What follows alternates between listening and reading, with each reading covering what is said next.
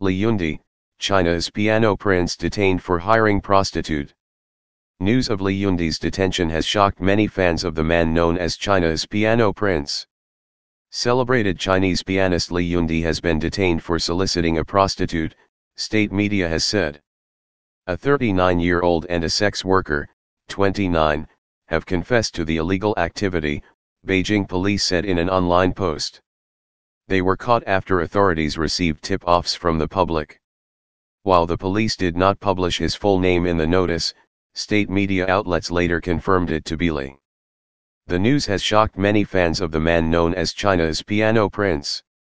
At just 18, Li became the youngest pianist, and the first Chinese person, to win first prize at the prestigious International Chopin Piano Competition in 2000.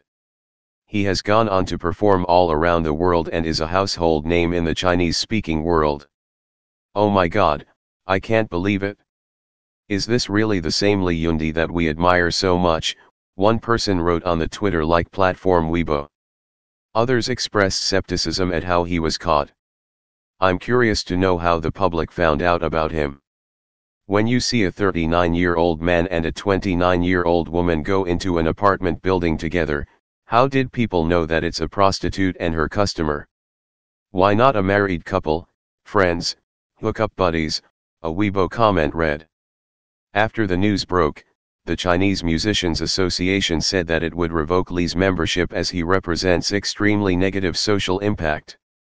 Some observers said that his detention could be seen as a warning to other immoral celebrities as China ramps up its recent crackdown on the entertainment industry. Under Chinese law, those who solicit or manage sex workers can be detained for up to 15 days and fined up to 5,000 yuan, $782. You might also be interested in. From noisy Indonesian children during Ramadan to a calm night inside a Chinese hospital, Bel Chen has spent the pandemic making music inspired by ambient sounds from around the world. Subscribe for more updates at right time. Thank you.